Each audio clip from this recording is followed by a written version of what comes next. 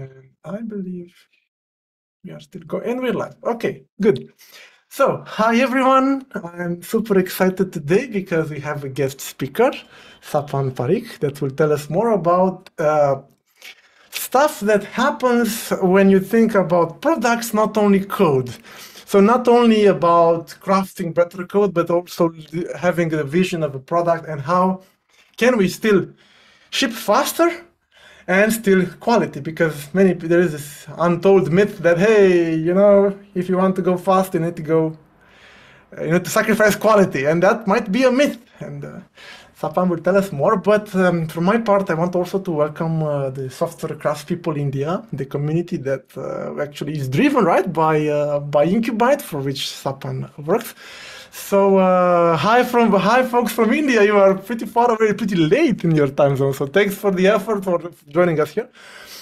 I will let the floor to Sapan, but I just want to point out that the questions, either put them in the chat or keep them for the end. And at the end, we will have enough debates to try to clarify all the points. So without further ado, Sapan, thank you very much for taking the time and effort to prepare for today. And the floor is yours.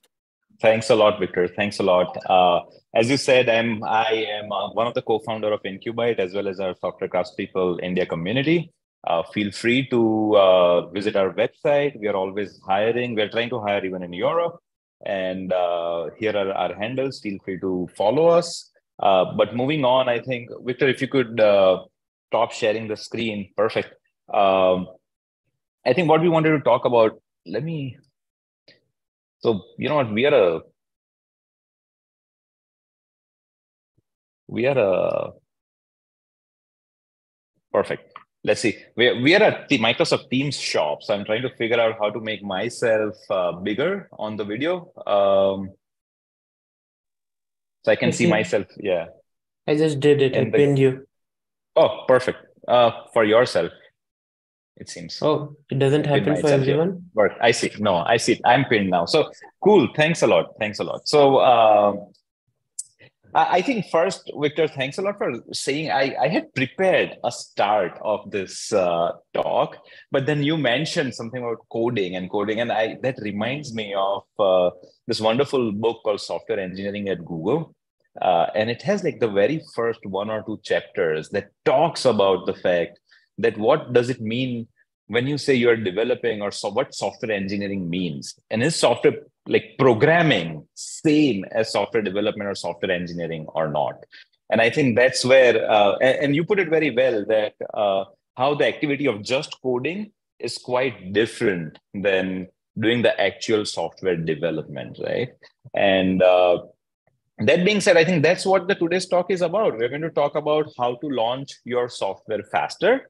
And there's no real shortcut. So there's really no way where you can just do something like this and launch your software faster. But what we are going to talk about is that most companies believe that moving fast means we need to code fast. So like almost like hands on keyboard is what we are kind of measuring, and not the other things, right? And the common theme is that, hey, it's okay, we'll throw the bad work later and then do the good work. But it never happens, right? I think the reality is very different. You never throw something out. You call it experimentation, you call it low fidelity, you call it, no matter what you call it, once you start coding, the code you wrote someday stays there for a long amount of time, right? I'm sure you've heard about COBOL code, which has been living there in different servers, right? So it stays there. Nobody's out there rebuilding it. And we talk about going fast, but what about we are going fast today when we are starting a project or a new business, or a small team is starting something new. What about moving fast tomorrow, next week, a month later, 3 months later, so a quarter or a year later? Can you keep moving fast? That's another question that we want to answer.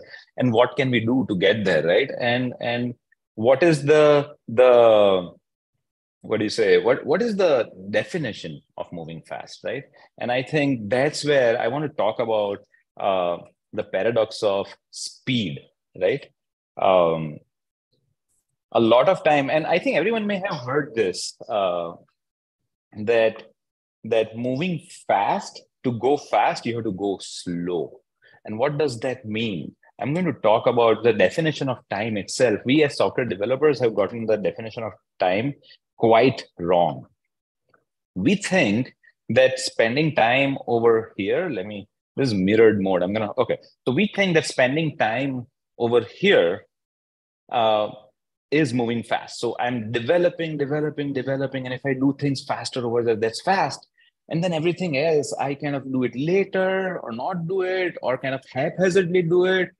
And this is what happens. If you are developing something and if you were diligent at the time of development, if you find a bug on this area right here, right? If you found a bug right there, you can actually fix it right away. You can fix it. You were doing, let's say, compilation error. At the time of development, something failed, you fixed it. Just imagine an error or a bug. Now it's not an error, it's a bug that goes all the way to the build stage. Builds are known. Some places it takes builds minutes, hours. If you're working at one of those companies where builds are manual, it may take actually a couple of days where a person makes a build, right? And the bug that actually you let slip to the build through the build, now it's going to take you way more time to fix it. And same if it goes to QA, companies are known to have QA cycles of like months. So if a QA finds a bug, you fix it and they test it again, now you're going to spend a month fixing it. And production is the worst. Production is the worst right here, right? Why? Because in worst case scenarios, I've seen companies which has yearly release systems, right? So they release a product once a year. And you won't believe it, actually, we are doing this survey. So every time when we interview a person, we actually ask them about their release cycles. And it's surprising how many people actually say that it's from a quarter to a year. So there are companies out there who are not releasing that software for more than, right? So just imagine if now you were to find a bug when you're in production already, what happens? You are finding a bug, you're fixing it, and it may take you 3 months to get that bug fixed to your users, right? And that means you have unhappy customers, or you're running around always doing hot fixes. And that brings me to the next point, which is and the point that I was trying to make is very nicely kind of depicted over here. That when we are working, when we start, or whenever we are working, we should do what's in the first column right over here. We should work on every different way or every different kinds of work, right? We may be enhancing capabilities, we may be managing complexities, unplanned work, innovation, all of that. If we don't do this, a lot of companies, and this is the current definition of moving fast, a lot of unplanned work and add new capabilities. Just keep doing that over and over again. And because a lot of people are doing what's in the second column, this happens with them. In a 6 months or a year's time, they're doing lots and lots of unplanned work. They are most of the time managing complexity. And then there's just this little sliver, just a little bit of time that they can give to enhancing existing capabilities. This not only ends up in unhappy customers, it ends up in unhappy teams, unhappy management, unhappy business. There's like total havoc, right? Nobody likes to be in this situation, the last third one, right? So that's what we're going to talk. And while we do this, I think we talked about the definition of time. We talked about seeing ahead and trying to experiment and do all different spectrum of work. But at the same time, we want to talk about staying lean also, right? So sometimes you kind of introduce a process, you call it an agile process. And what you can do is you can Google a Jira kind of this is called Jira's workflow, right? I just Google and this is an image. I'm pretty sure this company may be calling themselves agile company, but look at the number of steps which are there for something to get done. So here on the top, the gray dot where you see it, I think that's where you create an issue when it is open. And look at the number of transitions that one issue may go through. So while we want to introduce a certain processes or certain way of working, we are not in any way promoting working like that screenshot, right? Very complex. What we are trying to do is this entire philosophy comes from Toyota's lean management production system, right? Where you think of an assembly line where software is being produced and you're continuously kind of QAing and trying to fail fast as much as possible. That being said, I think we're going to move to different things that we're going to introduce today. What I'm planning to do is we're going to talk about build, deploy, and monitoring our systems. And I'm going to do a little bit of code demo. I'll walk them through, but this discussion is not really about lines of code. So I may actually use templates. I may get things in there just to show how or what should happen. The idea of this talk is to start a journey. This talk doesn't really, at the end, doesn't give you everything that you need. It rather gives you how, like, a framework in terms of how to work or what you should do when you're launching a product or you're launching a new project inside your existing organization, right? So while we will talk about these things, you may see me going a little bit faster. Victor, if you feel, please stop me and ask me a question if you feel that I went so fast over something. And I'm 100% sure, actually, that if you have a question because of speed, then everyone has a question. They're just not asking. So feel free to interrupt me and ask me a question if it's a little bit too fast. But as I said, the goal is not really to go through every line of code. I'm going to take something very simple, but talk about the philosophy of it. That being said, I think the first thing is these fonts were supposed to be bigger, but anyways, what we do is, let's talk about the very first step of feedback, right? Outside of compilation error. Compilation error is way of feedback. You're getting to know right there and then that something's not working and you need to fix it. Outside of compilation error, the next step is how many tests can you write? We do outside in TDD. The reason is that we want to test different levels of things. The first circle over here says client, the second one says controller, and the third one says service. These are the typical components of how our layered architecture looks like, right? So a client is something like a browser or Postman or curl that's making HTTP request to your controller, that makes a request to your services. And one of the reasons that we work like this is that the companies who want to move fast, if they try to do this later, they may never get to it, which means if they say that, hey, I'll write these tests later, it may never happen. So at Incubite, we're always doing outside in TDD, right? So if we pick a project and if we are running it, then it's always using outside in TDD. So what I'm going to do is I'm going to get out of presentation mode, share my screen.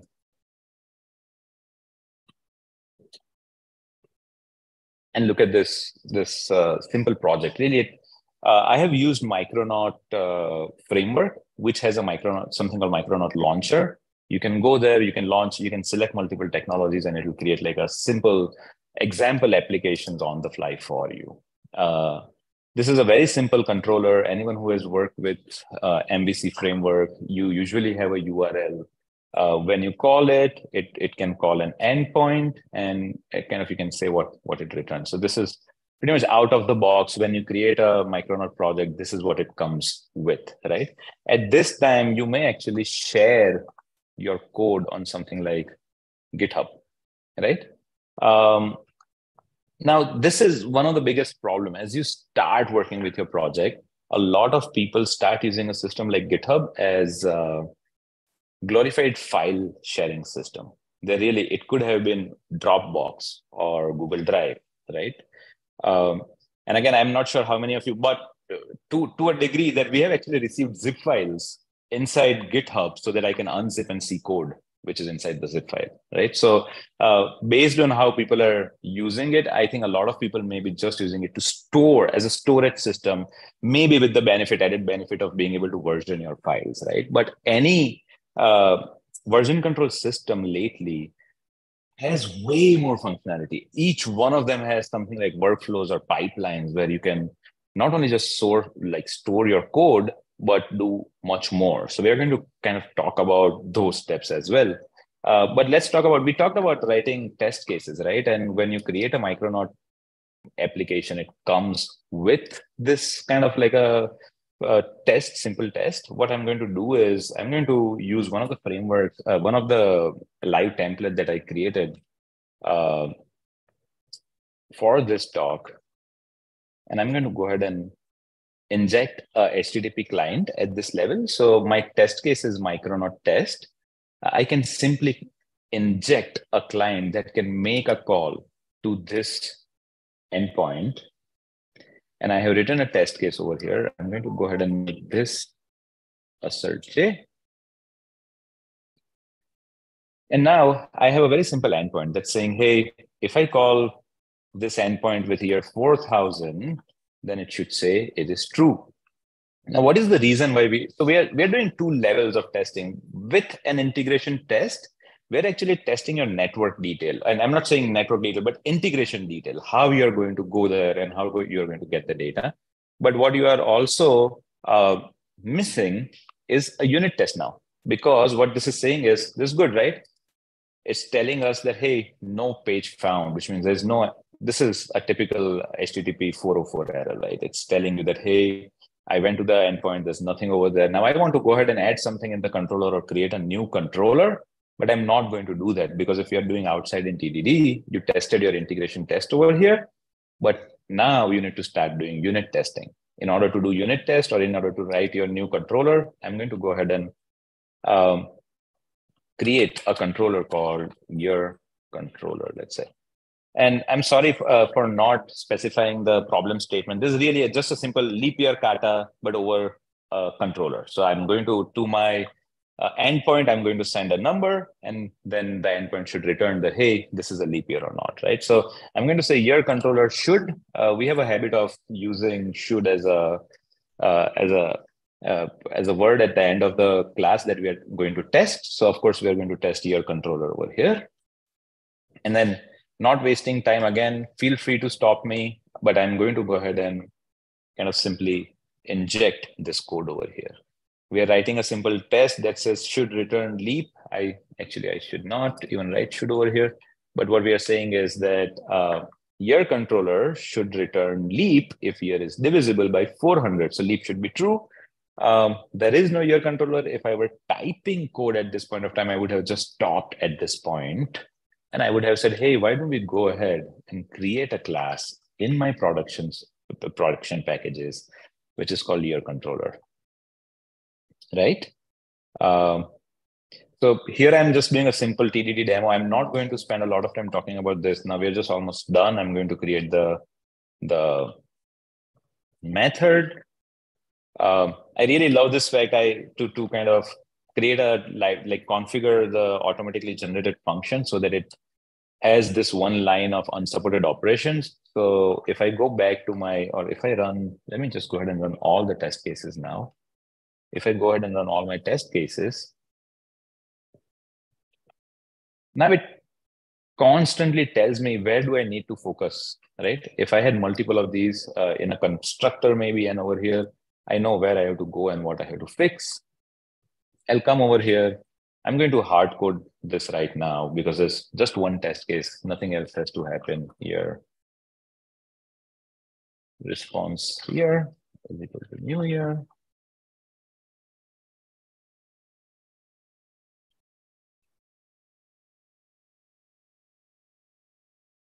I really don't need to do anything here. And now I kept some of the pojos in place because really this is not about the TDD part that we are doing. The reason I kept the pojo, we want to save time over here. So response here is a very simple pojo that I've already created. I'm going to run my test cases again.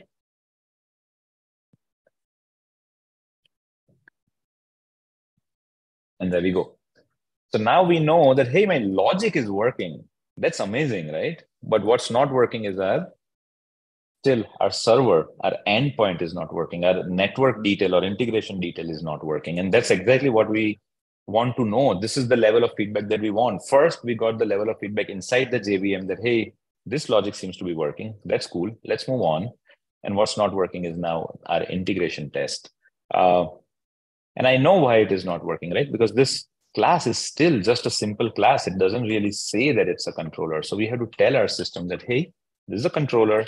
We should be able to go and kind of talk to it on this endpoint. And it's going to have one get method, which will take the year as a URI parameter, right? So here we are, and let's see if it works or not. And it does, perfect. So now what I'm going to do is this kind of signifies, right, that we do this multiple times. Our integration test is there. We don't do a lot of kind of changes. I mean, we don't, unless we really need, we are in a habit, or we are slowly starting a habit that not to write all the scenario in the integration test. It actually is testing the network layer. If we wanted like network layer behavior over here, which means if I send -1 and the response, HTTP response should be 500, I would write a test case for over here. But I would not write test case for 4000, 8000, 1996. All of those test cases will go right over here. Oops, right over here. So I have created those test cases. We have two options over here. Either, let me go ahead, and what I'm going to do is just walk through as opposed to typing.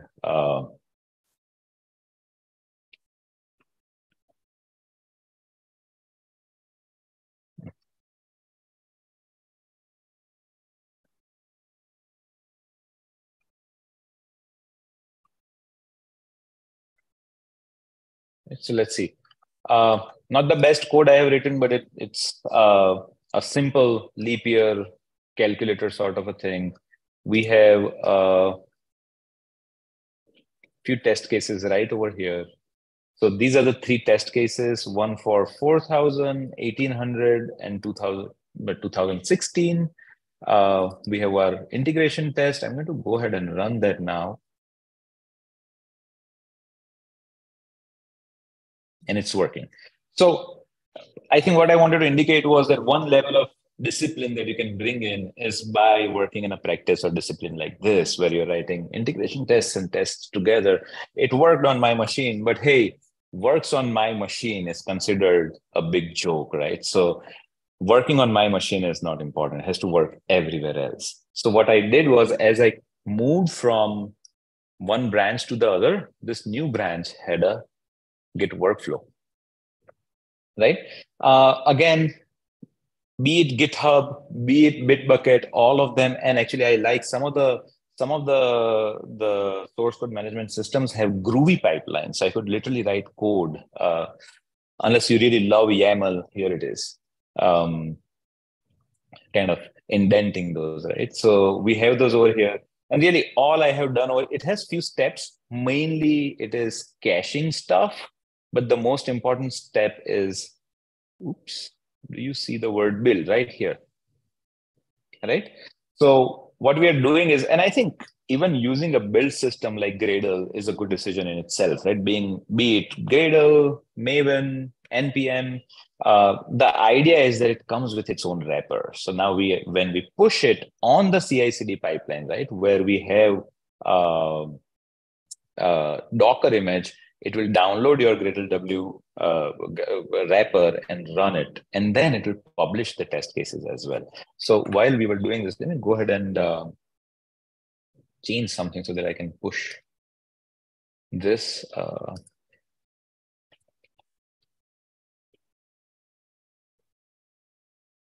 Test cases are working, and I'm going to go ahead and push it.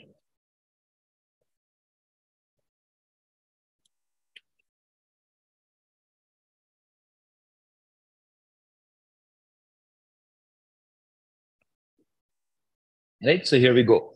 Now, as we push it, I think what we wanted to really see was this, that, hey, is our actions, does it actually start a build? Does it start running your test cases? Does it publish the results? So in a way, what you want to do is you want to start using your source control management system, not just as a storage system, but also a gatekeeper. Now, this is something where you can fail fast. You want to fail fast. And I think that reminds me of a story that we can talk about a little bit later. But I think this is a good time check and a good break. I mean, if anyone has any questions, or especially Victor, do you think we're going all right? Should we keep moving on? Any questions so far? No, it's cool. I see you're using Micronauts. So interesting. Okay. Yeah. Quite nice over there. Yeah, I love it. I also love the should convention with the naming, but I found to kind of freak out some newcomers to the team. They are having a reflex to search for the test suffix. But yeah, this can be learned Yes. easy, right? Uh, And yeah, and this is actually, thank you. I think our next topic about SonarCube is going to kind of this is the first SonarCube's first error is that it's a test. It should end with a certain regular expression, and it's not should, right? So it's one of the errors that you get when you're using Sonar. Um, and that's a good transition, right? So thanks a lot for saying this, Victor. What we talked about right now is tests. Then we talked about putting them on our build system. Then we executed them in our build system. Then we see if it is, hey, is it going to publish the results or not? We'll see if, yep, here we go. And we have the results. We have 5 tests, 0 are failing, everything's passing. So that's cool, right? So now this would have failed if test cases were failing like this one, right? Or this one. So we kind of created a quality gate, but really, is that quality gate enough? Do you really think that if I say this is the behavior, and then I say, okay, I'm writing code to kind of fulfill that behavior, then that means the code quality or maintainability or other aspects of the software are taken care of? Not necessarily true, right? So I'm going to go ahead and what I'll do is I'll switch to the next step.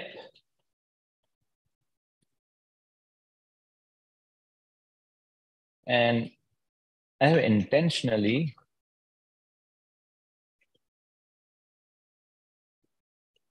gone ahead and added some bad code over here, right? Now, if you look at this code, something's wrong with my tests over here. Maybe not.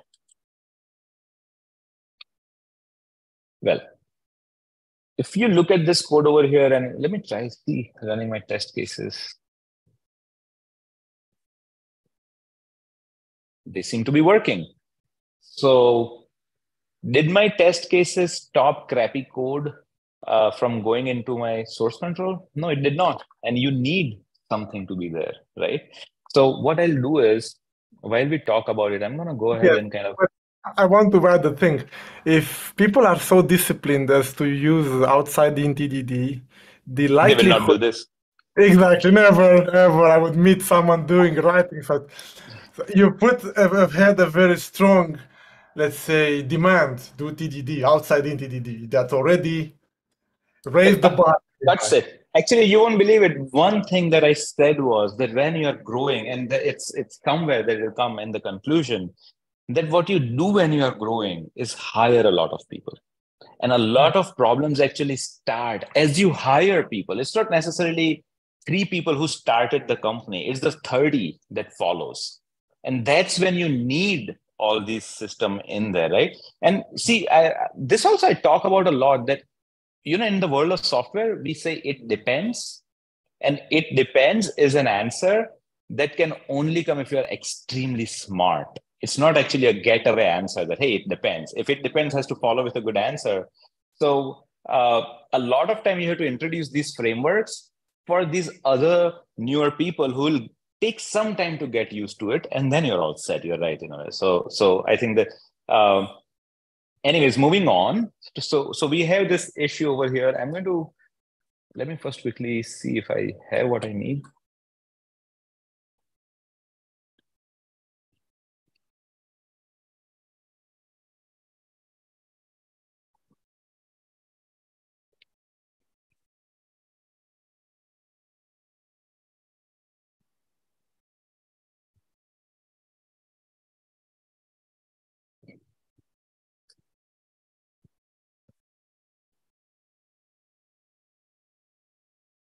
Anyway, so go ahead. Lint was Just telling me not to do it. Yeah, telling me not to do it. Yeah, but thanks a lot, Victor. Yeah, I think that's even faster feedback. But I wanted to go ahead and talk about this as we. So what I did using my macro. Let me go ahead and hide this area. We know, right? We already created a build step, but I changed it to build and scan. What I want to do is, hey, There's some secrets over here which are coming from GitHub. It kind of connects it with the project on SonarCube.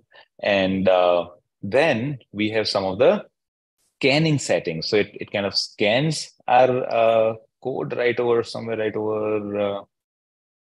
Interesting. I hope it does what it does. Yeah, right here.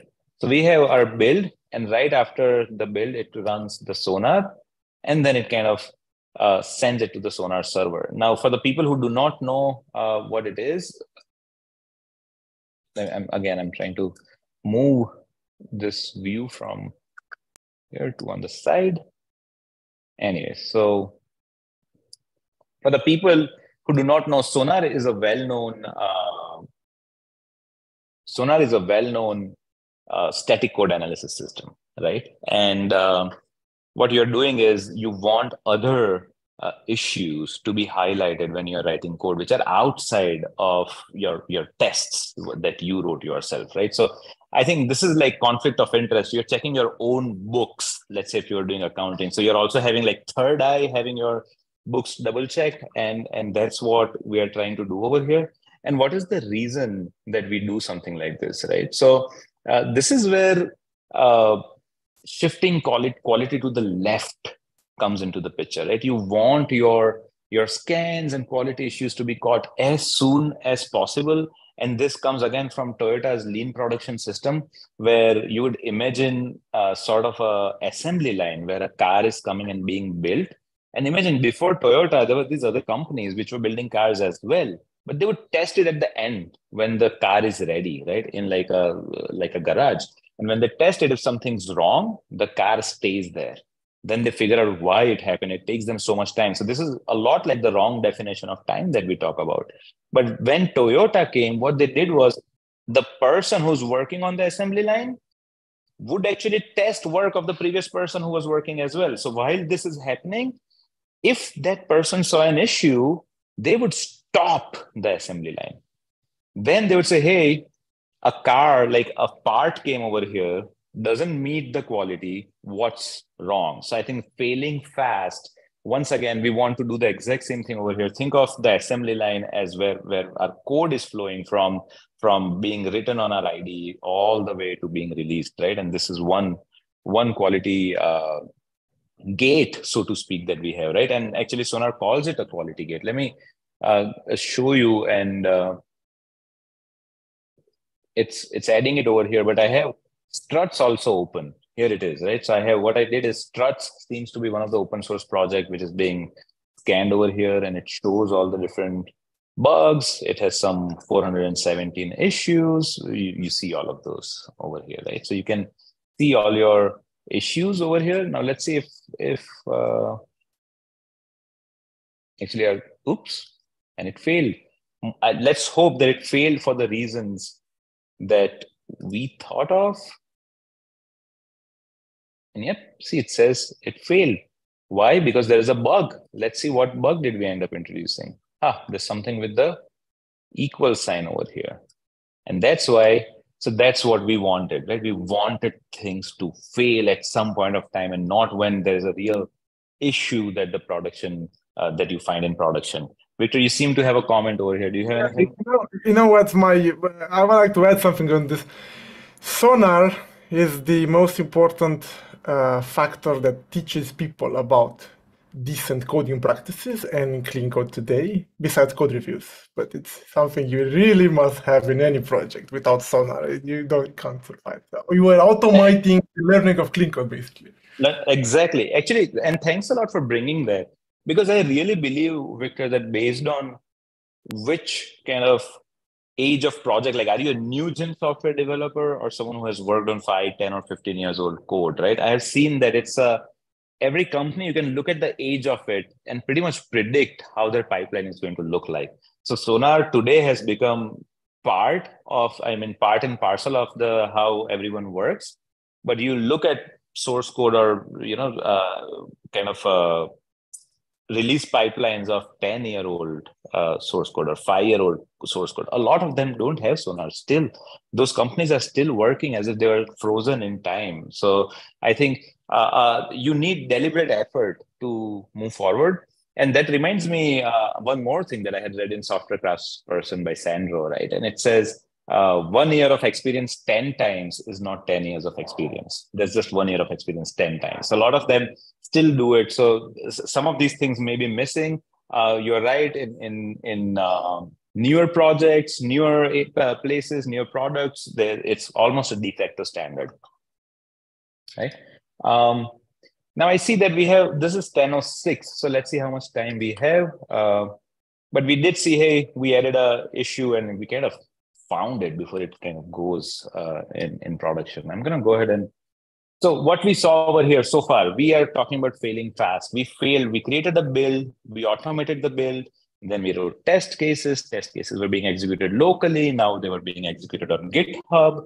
We're trying to create as many quality gates as possible. Now there's a quality gate at Sonar. So that's breaking. So we kind of now have a third eye. And I don't know what happens after GPT-3 starts scanning your code as well, right? And so future is bright on that side. And so that happened. So we got a third person or third virtual person looking into our code and giving us code review tips. And now what's the next step, right? So the next step would be, why not deploy it, right? So I'm going to go ahead and switch to step 3. It's the same code. On the way also somewhere, I kind of refactored it a little bit. And I'm going to go ahead and change the deployment pipeline once again.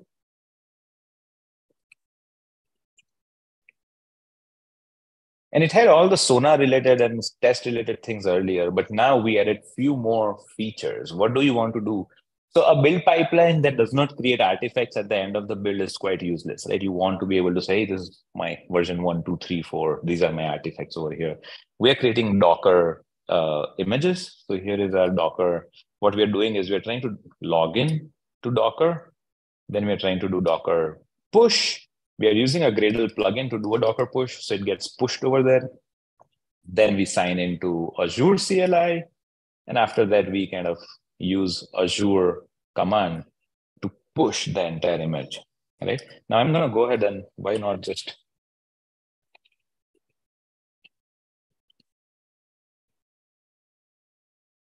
push this while it kind of deploys, right?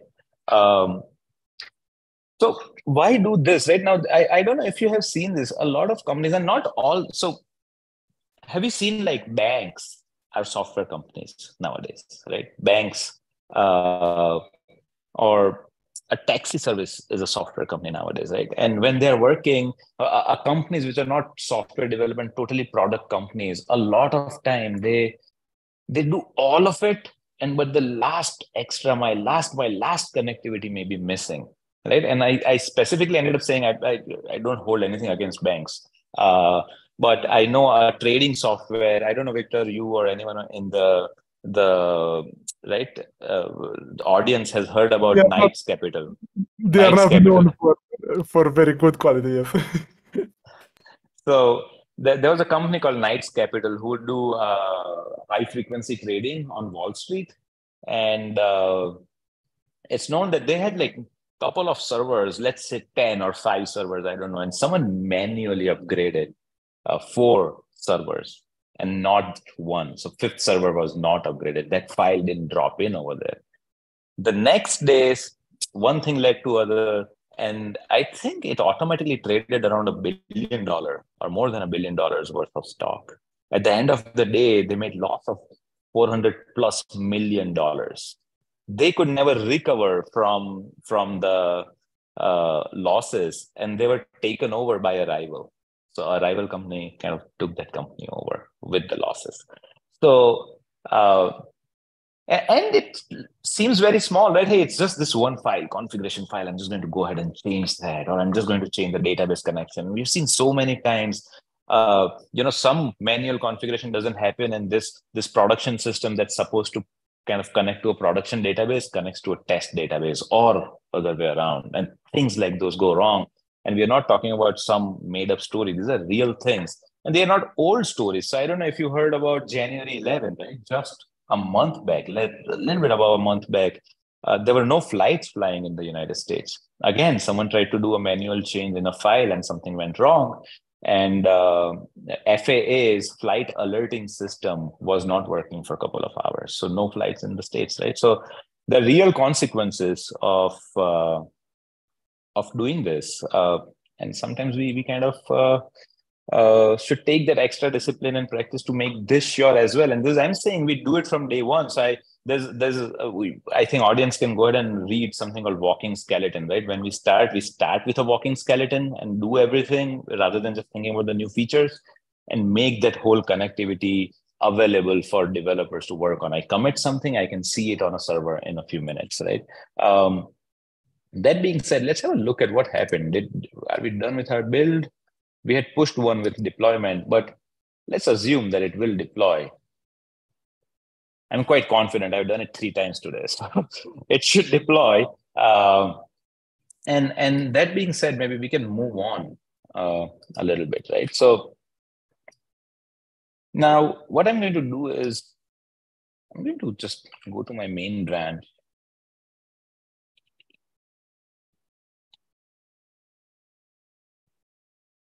And talk a little bit about this over here. So one of the biggest problem when people are working with business, so there's developers and what we call business, right? Or product analysts or project managers. They're continuously thinking of the value proposition, like, hey, get me a integration with Okta, let's say, or that's actually the most technical thing that one can say from the business side, but more like create a dashboard to do something or make a screen where I can enter data. When you're saying this, these are all functional requirements. What they're not talking about is non-functional requirements, right? What are non-functional requirements? So things that they're not saying, but they're expecting. So they're expecting that when I click on the submit button, it should respond back in a second or so, right? When I get the sign-in screen, when I hit enter on my browser, I should be able to see that screen in a couple of seconds, correct? So those are my non-functional requirements. And there were times when developers only did kind of programming and nothing else. But after the DevOps culture set in, I think the teams started becoming more and more cross-functional. And because of that, these teams now have have roles like site reliability engineers, right? And they actually take this one step forward. They define something called SLOs, which are service level objectives.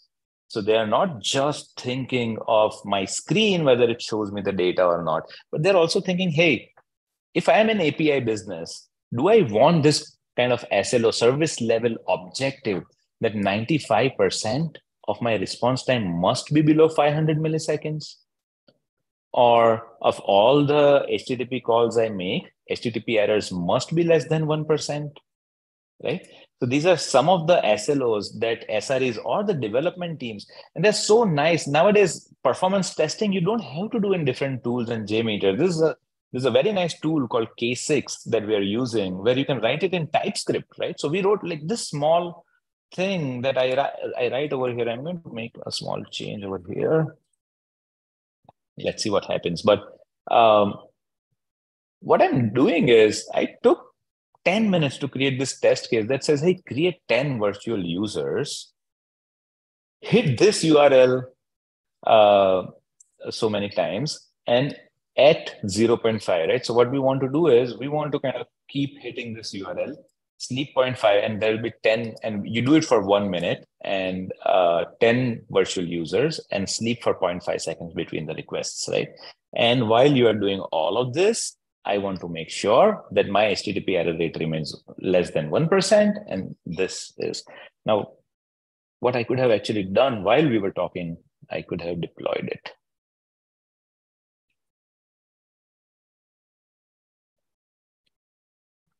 Right.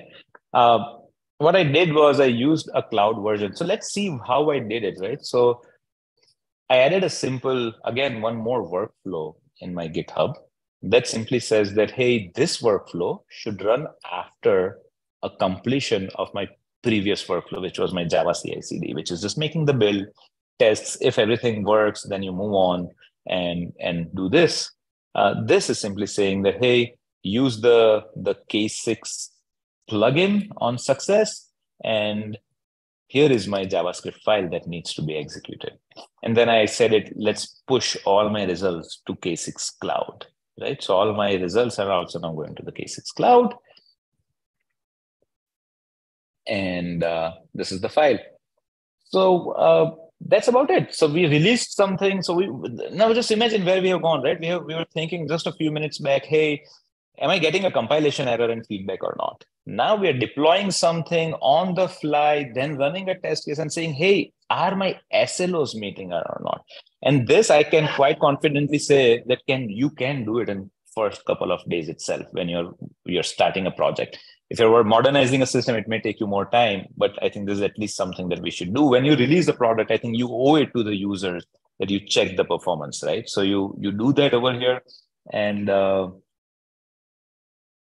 let's see if, I think it's going to take a couple of more minutes. It's running the test cases right here. What I can do is, as it is doing Docker push and deploying it, let me go ahead and show you a couple of older tests that I have executed with right and wrong URLs, right? And if you look at it, this dashboard can show you. And I love the fact about how these tools work, the fact that it has dashboards. You suddenly made it business friendly. You can show it to your vice president or a CEO and say, hey, look at our thresholds, right? Exactly. So here you go, 95%, more than 95% requests are under the given time, and there's less than 1% requests are actually failing. So you can catch that. Or if there was an error, you can catch that. Hey, you just broke something. All your HTTP requests are failing, right? Happens. Sometimes you change the controller. This is another issue, right? You change a controller. This is a good one, actually. And this is something that you want to catch again sooner than later. What if I change something over here? It's in a string, right? All of the things will start failing. So here you go, catching it early, failing fast. And that leads me to our next thing. Do you really think that our job of getting feedback is only when you release something? No, right? So you want to constantly keep getting feedback, even when your users are using the system, even when you're asleep, most probably, right? So what do you do? In this case, we decided to use App Insights. Again, not promoting a tool over here. It's like New Relic or Elk Suite's APM or App Dynamics, right? So Azure has that. It was handy. We used it over here. And as soon as you do that, what you start getting is data inside the application as well. And let me explain you what we mean by inside the application, right? So there's always, when you use the cloud and when you use it right, this is my instance that is running and it's telling me about my CPU, it's telling me about the memory it's using, network. But what we call this is black box monitoring.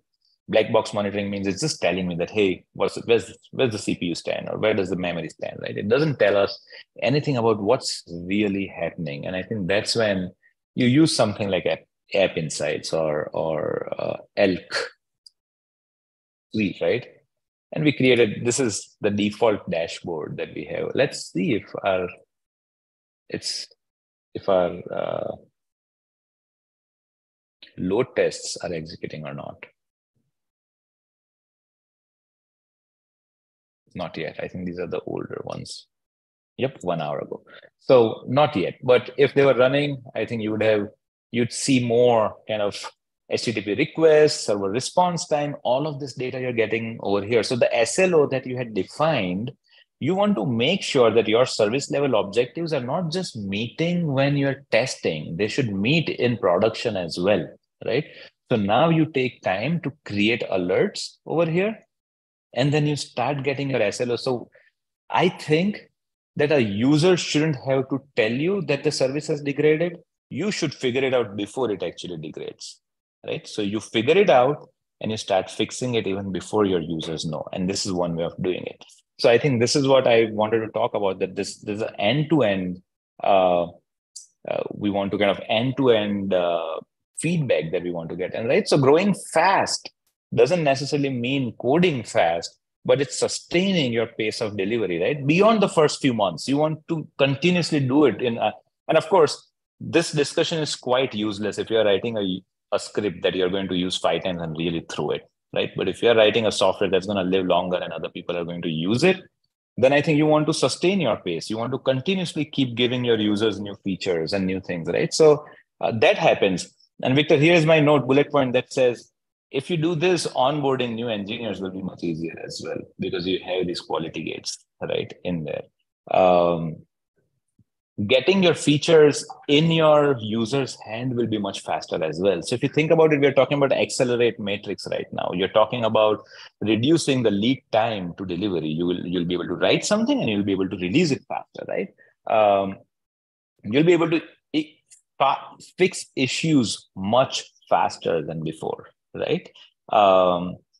Because your users may not be finding many of them, but if they're finding, your lead time is much shorter, so you'll be able to fix it and release it also faster. And this way, you'll be responding to your customers' needs much faster. So you're bound to have happier customers, and we can say it from our own Incubate's experience, Victor, that the kind of emails that we get is not the kind of emails that you would actually a software services company would get, right? So they see how fast we are moving when they're working with other software vendors who takes months for softwares to be released. And I think that's that. With that, I would like to conclude my talk, and we are just in time. Yes, wow. Unlike me, you were in time. Very good. Very good. So basically, this last point, maybe this can get even more fine-grained, right? Like collecting internal metrics from like micrometer and stuff, like in code. This is actually using micrometer. I haven't kind of jumped in here, but yes, it can. You can actually do integration. I'm not able to go in right now. For example, monitor the response times of third-party APIs that you call, or monitor the delicate method. Yeah. Mm-hmm. Yes, and SQL queries. So you could find out which queries are taking much more time than any other. So yes, and I love New Relic for that matter. New Relic is really amazing. The kind of detail that it can give for like at least Java code that we have seen is really good. And again, we didn't want to just talk about Java. You should do this no matter which technology you're using. Mm-hmm. Very cool. Yes, Datadog, Dynatrace. There are many names here. One note here. There was someone in the chat asking about SonarLint, the plugin. Could you go back to code just a second? If you have that bad code around somewhere to show the guys, to show the folks. Yes. Because you can reduce the feedback loop even more if you even have shorter. Shorter, yes. The tricky part is finding the branch or the code. There. Yeah, and you can do Command Shift S, and right here you find Command Shift S, and all your and if you change anything in that line and commit it, please do the folks a good. Change anything in there and try to commit again. Just try. Don't actually commit. SonarLint, right? Will kick in. Yeah. So yes, it will. So let me right now just do a kind of let me. Yeah, just anything. Commit. Yeah. So now it will even show like issues. There. Yeah.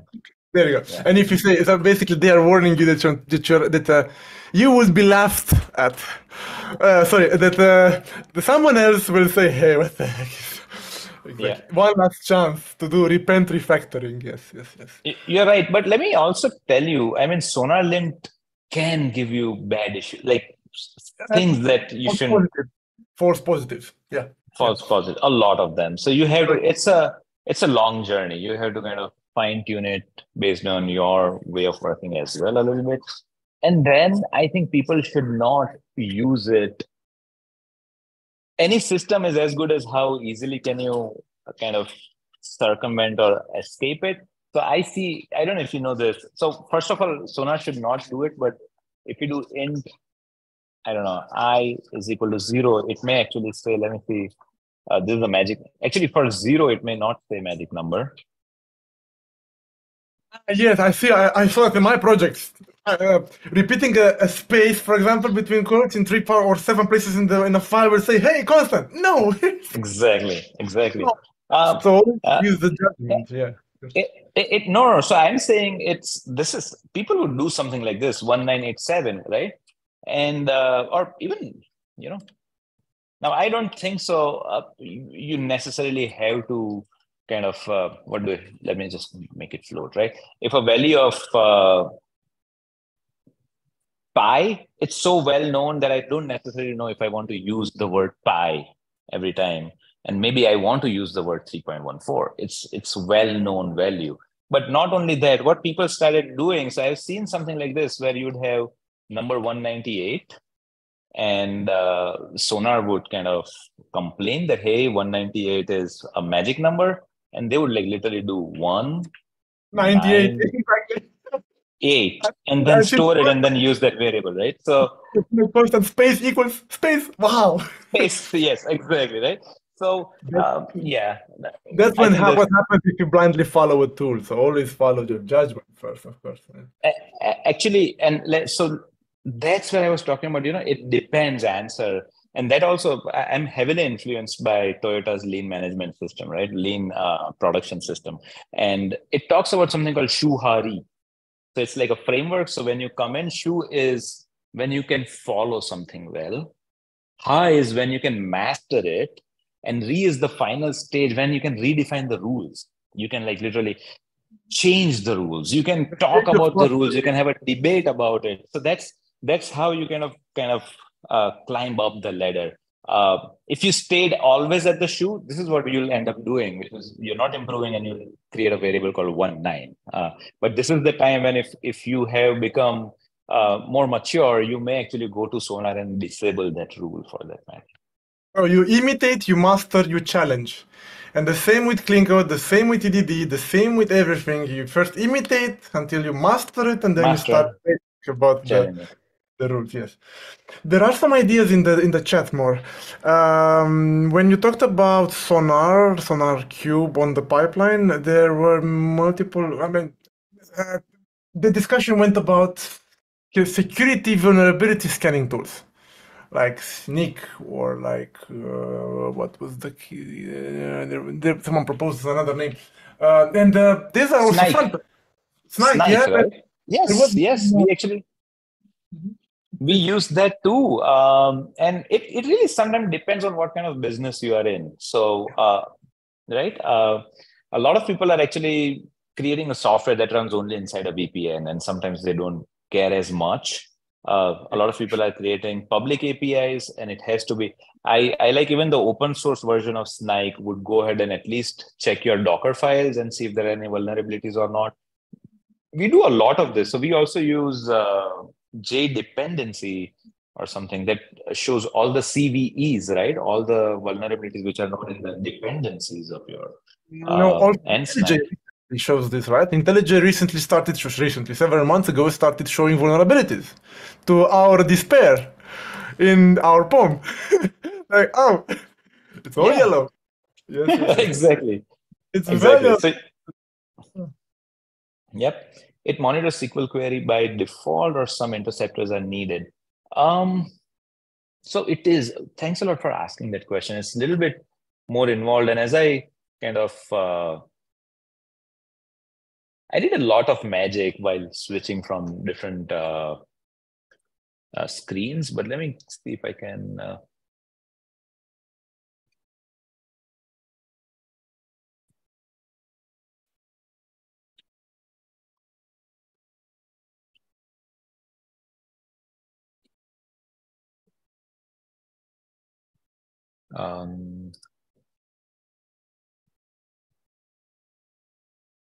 Yep.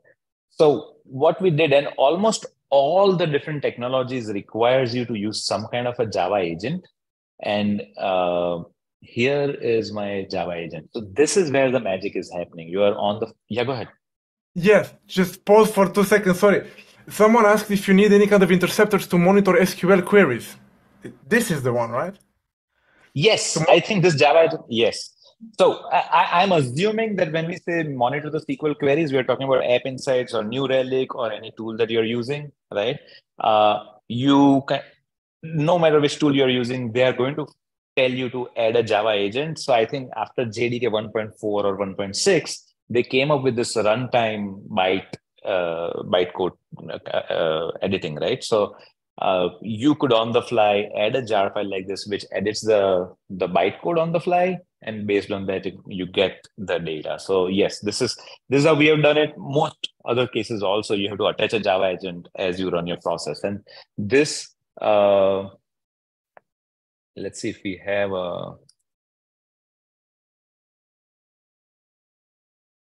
What it does is because of that, it creates the entry point of the Docker file now has a Java agent when you start your application. So here is the Java agent, and that starts then capturing and sending data to Azure App Insights in this case.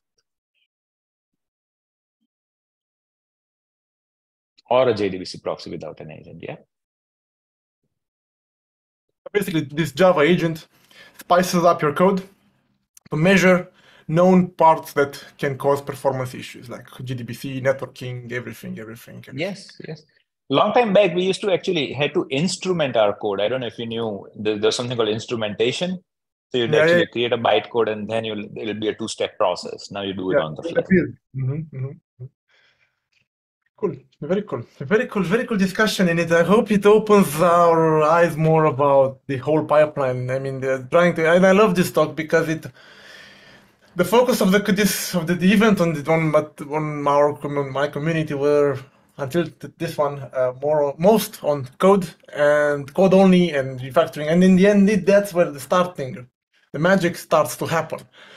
But soon you realize that you're actually solving a problem, not just code, not just work for code for food, and you start solving solutions, not just shipping code. Interesting. Very well. Very good perspective you brought over here. Nice and nice overview of all the moving parts involved in all this journey. Thanks a lot, Victor. And I think this is also an effort to kind of propose that a lot of developers kind of think, not my job.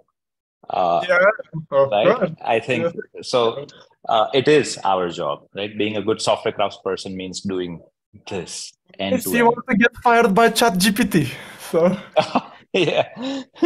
So more on the problem than setting up the walking skeleton. I think that's the most fun part for me, like setting up all those integrations at the beginning and seeing the long-term benefits.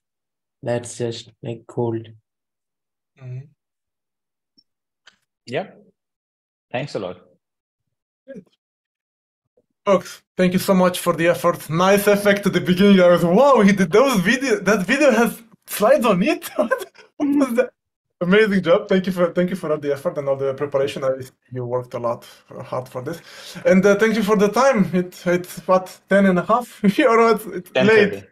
Too late. Thank you so much, Victor. Appreciate it. And we are going to launch our Incubates channel on YouTube. I hope people will find us on YouTube and follow us. Subscribe. Hit the subscribe button. Thank you. All right. And you told me something about the plan to start staffing in Romania. Am I wrong? Yes, we want to hire in Romania. I would really love for people to apply. Send us an email. My email is sapan@incubate.co. You can get in touch with us on Twitter, or just best way is go to our website and they'll find a careers web page, and there's an email address over there. Please shoot an email. We're trying to find hiring. They are hiring. Yes, hiring. I didn't create a slide for that. We are hiring. Thanks a lot. Really appreciate it. Good. Thank you, folks. Thank you. Bye-bye. Bye. Thank you, everyone. Bye.